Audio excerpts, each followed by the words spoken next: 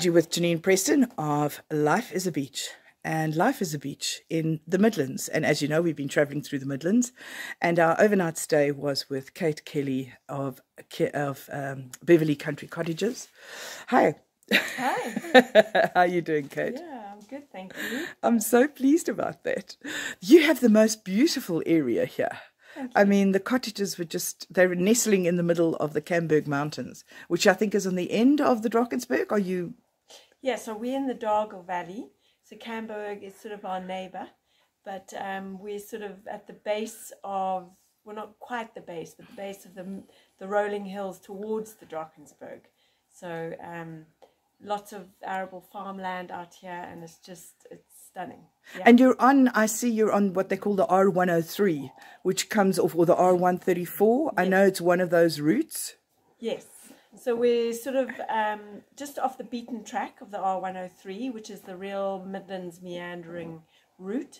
And so we're sort of a little bit off that, but close enough for everyone to have something to do and go and see, and where the restaurants. Are there a lot of hiking trails around here? There are. There's because of our arable land here, there's Intlazaan, which is just behind us.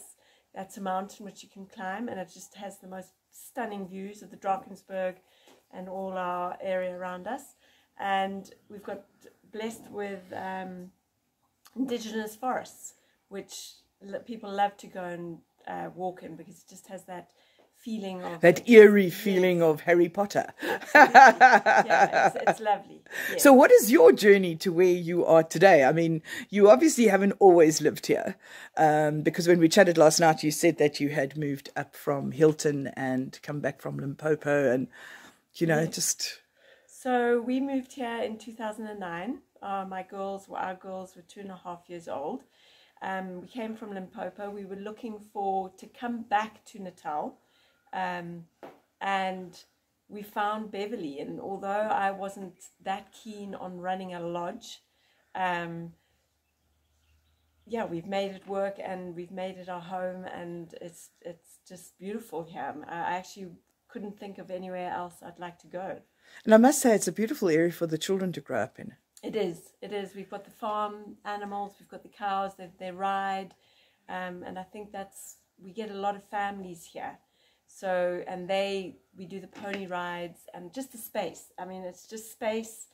There's no water here, unfortunately, but the plus side is that kids can actually just run free without having their parents watching them. And they love it, whether they play soccer on the front lawn here, or croquet, or ping pong, tennis. Yeah, it's lovely for them. And in terms of distance from activities, what sort of activities do you? I see we passed Nottingham Fort, a road towards Fort Nottingham. Yes, Fort Nottingham, yes, that's right. Yeah.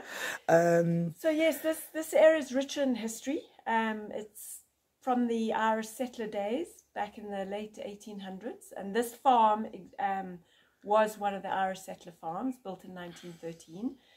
But in the area, there's restaurants, there's horse riding, trails, lots of crafters around here, whether it's painting or pottery. We've got Ian Glennie down the road with pottery, that he was one of the founding members of Midlands Meander.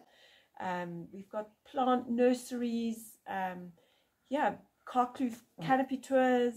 Yeah, we've got everything. We really literally have anything that anyone wants to be passionate about. There's something for them to do. And tell me a little bit about your property in terms of the cottages. The cottages, are they for couples? Do you have 2-bedroom, 1-bedroom? What size cottages do you offer? So we can sleep 24 in total with the 4 cottages, and then we've got 2 B&B rooms, and there's the different sizes. So we've got the 2 bigger cottages that sleep 6, and then the big thatched house has 2 little kiddies' beds, so they can have another 2 kiddies, so that's 8. And then we've got the 4 sleeper, and then the little 1-bedroom hayloft cottage which you're in. But they're absolutely beautiful. I must say, our stay last night was quite magnificent. In fact, we hit the sack and that was it. We don't normally do that. The peace and quiet out here. You must notice just there's no noise. There's no nothing. noise. It's white noise. Yeah. It's just the noise of the trees and the rain this morning. Yes. It was quite beautiful, actually. In terms of the Midlands Meander, how do you, when the Midlands Meander was put together, how far does it stretch? It obviously includes you as well, coming down the R103. Yes. I think there's a place up the road. We noticed there was a restaurant on the left-hand side. What was it called? Tanglewood. There's Tanglewood. There's The Taste of the Bush. I think the... Oh, Taste Buds Farm. Yes, right. Yes, I saw that. Taste So I'm assuming that it covers all of this area as well. Yes, so it actually it carries from Hilton all the way up to Moy River, then from Carkloof all the way across to sort of we're on the edge of it here, Okay. in the Dargle, and then the Kamberg obviously as well. So it's a vast area where we have 5 routes, the different routes on it. So it's 5 different routes that make up the meander in Yes, total. yes, with lots of restaurants, activities, shops, crafters. What was the idea behind the meander? So it was started by a few of the old crafters in the area. So they were made pottery, and then there was the mohair blankets and rugs.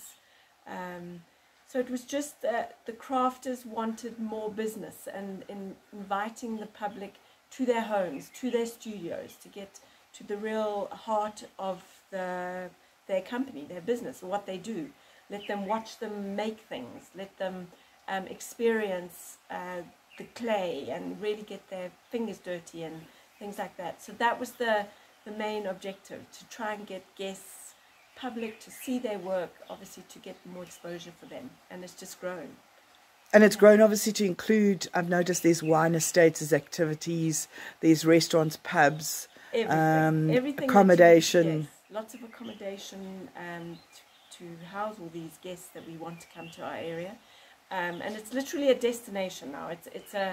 It's an area where, because we offer so much diversity and the beauty of it, and getting out of the city where it's, especially with COVID times, there's space here, there's clean, fresh air, and I think it's a draw card. It's just people want to come out and see the beauty and still be able to do things.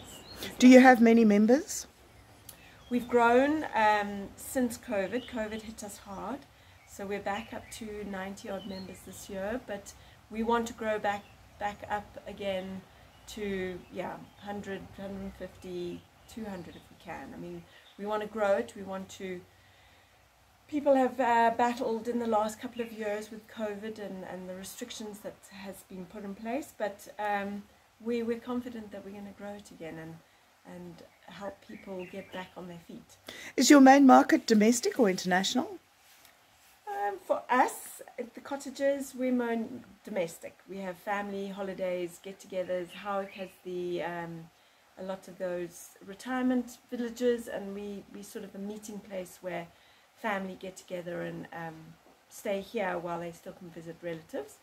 But I think the bigger hotels, Granny Mouse, Fordoon, they, I'm sure, have a lot of more international guests as well. So it's a little bit of a mixture of the area. And I think since COVID, a lot of the domestic market has started to find South African, to visit South Africa more has been quite an eye-opener, because before they would rather go to France or Spain or some exotic destination, stand in queue, spend a fortune, have the same sort of holiday that they have at home. Absolutely. They've been forced to explore their own country, which is lovely. I mean, and there's so many pockets that are so diverse in this country. It's amazing. And I think also it's been very noticeable how the hospitality industry has made a comeback towards the domestic tourism as well. They've sort of looked inward to say, you know what, we've got a market right on our doorstep. South Africans love to travel. So let's invite them to drive or to take a local flight, which is a whole lot cheaper, and we're spending in rands rather than spending in euro. They're starting to reduce the pricing as well for destinations. So it allows us to come through the Midlands Meander, have a bit more money to spend, and support a local market. Yes, absolutely. Because there's so much to offer here, I think people can do like a little day trip. It doesn't have to be a getaway as well. So I think you're right. I mean, it's just it's lovely how people are opening their doors to us, who mere mortals who can't afford these huge prices for game drives and things like that. So yeah, so I think it's fantastic. And it's certainly looking toward people like sand parks, a lot of the people who look after our big parks, whereas before they always had an international price and a local price, and I'm going, and now? And they're saying, well, we have one price. Yes. So I really do, actually. Yes. I hope that it lasts far longer than it has so far, because I don't want this to be a one-off thing. It's been so wonderful to see hospitality marrying domestic. Because had to make absolutely. Yeah. And it's interesting to see people like yourself have always been interested in a domestic market, so it's never been an issue.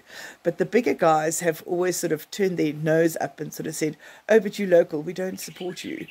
And it was so interesting to see them come back hat in hand, holding their hat and say, would you like to come and visit us? Well, let me think. No, we're supporting the local guys. Yeah. So it's been a very interesting turnabout. Watching them just become human again and become South African and become sort of part of our community. Yeah, embracing their own locals.